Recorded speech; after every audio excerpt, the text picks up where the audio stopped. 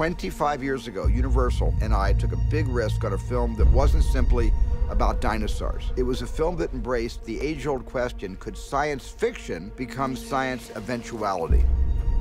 Jurassic World was a celebration of something that we all love. This movie is different. This movie is pushing something that we know forward into the future. You have everything that you need in a Jurassic movie, but then it gets more claustrophobic.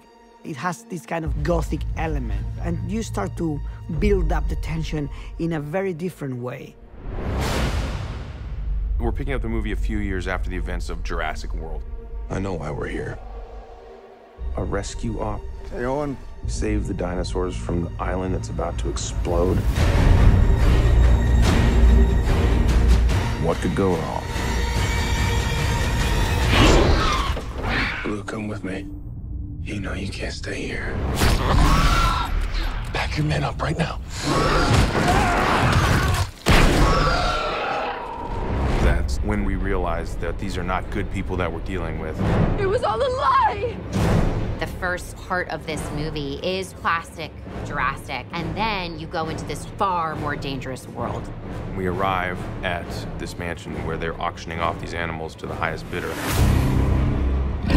What is that thing? They made it. The Raptor. They're gonna sell them. Not Blue. They need it for something else. We get to learn a lot more about Owen and his very special connection with Blue. Easy. I told Steven Spielberg, I think the heart of the story is about Blue. Hey, girl. I say we shut this whole thing down.